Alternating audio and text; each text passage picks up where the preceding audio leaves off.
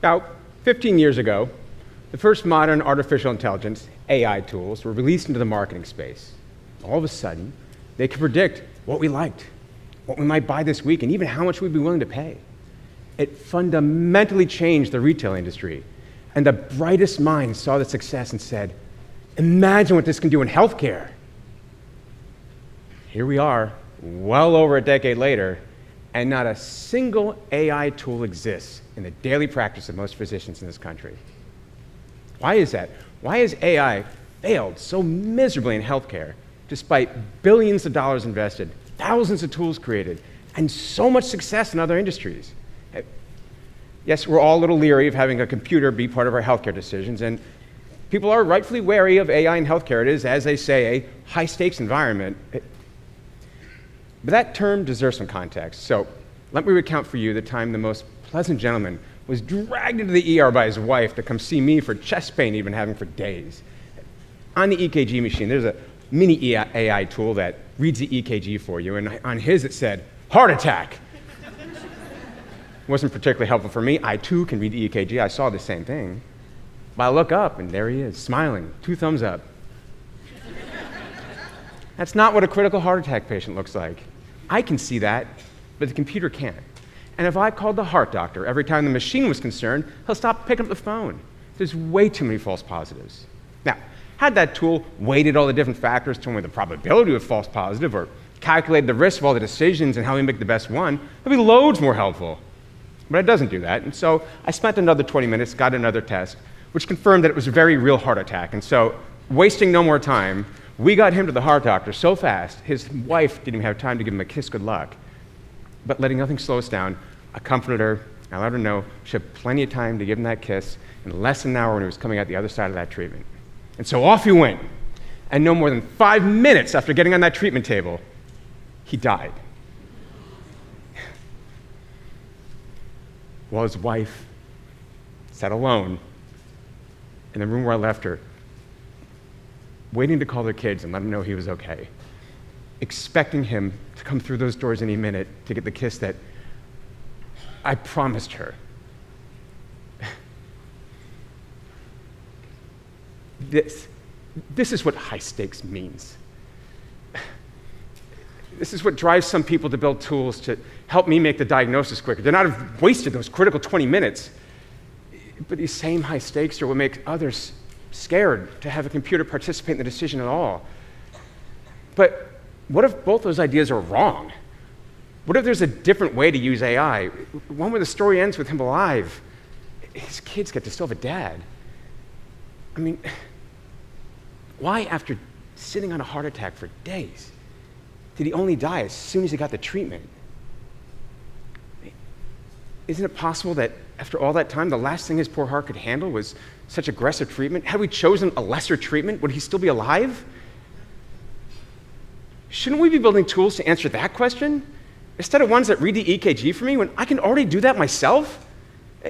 Consider this. An emergency physician, notoriously the one with the least time and information to make the right diagnosis, has a whopping 99.5% accuracy. That's huge. No wonder these AI tools can't reliably beat the doctors.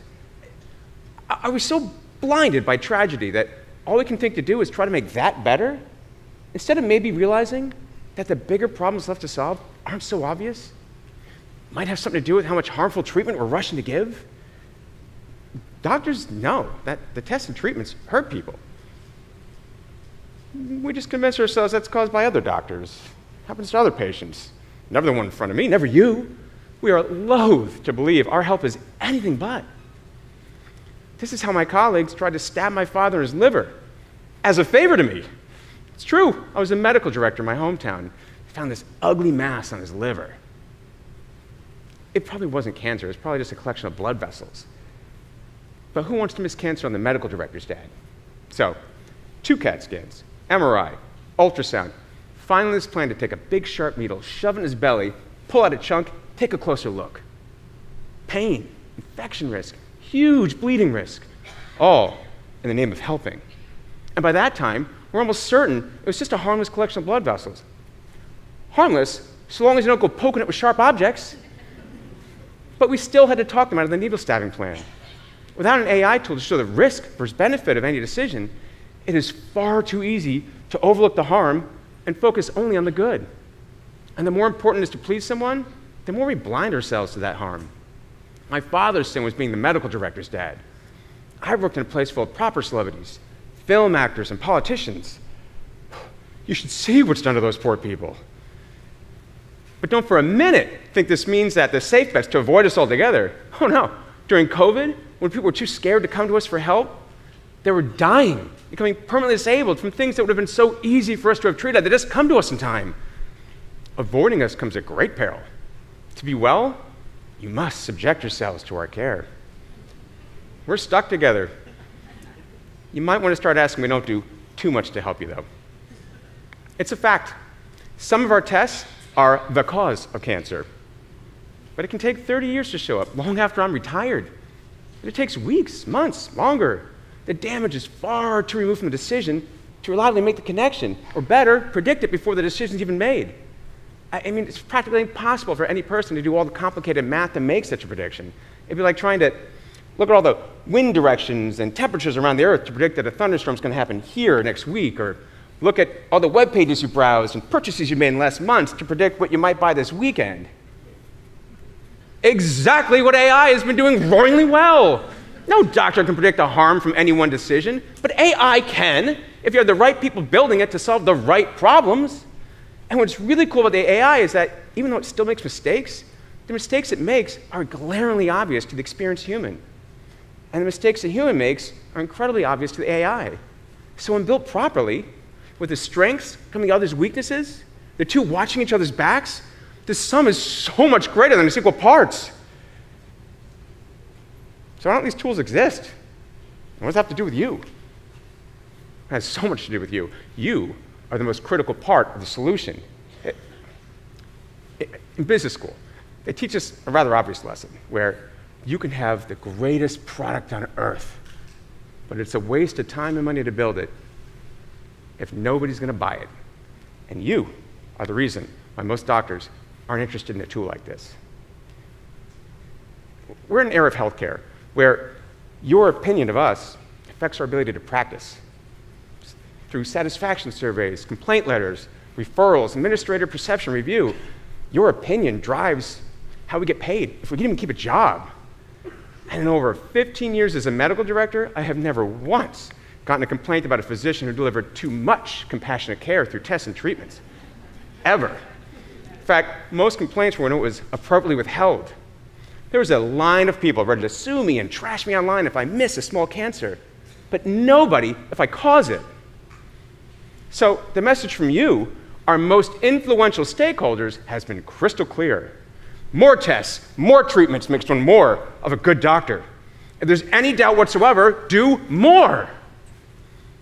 Until you change the narrative, you'll have a very hard time finding a doctor who would ever want a tool that would help them give you less. Especially, or even, it was better for your health in the long term. So unless you demand we pay attention to this, we just won't. Because it is deeply ingrained in the medical culture to brush aside concerns about the harm we cause. You can pick any point in history for proof. Go all to the 1850s. Very smart doctor figured out that if we don't wash our hands between putting the dead bodies and the live patients turn to dead bodies. Well, he didn't know what germs were. He just knew we were hurting people, wanted to help us stop. The medical community took this as they do such things. Oh, you don't say. And they threw him in an insane asylum where he died of an unwashed wound.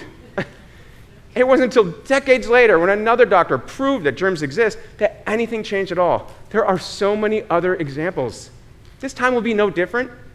Until we use AI for something that's actually helpful, like showing the harm from any decision, proving that the germs on our hands exist, we can't get to the next stage in the evolution of your healthcare.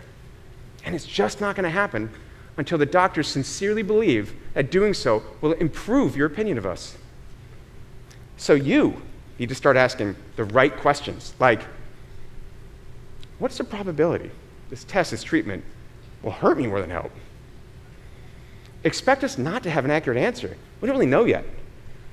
But you can expect us to be dismissive of the harm. So expect nothing to change.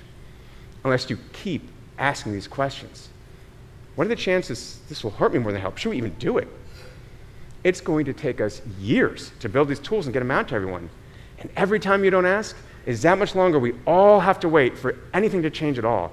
So please, keep asking these questions. What is the probability this test, this treatment will hurt me more than help? Should we even do it? You can create the world where we finally leverage the awesome power of AI to actually improve your health. Please.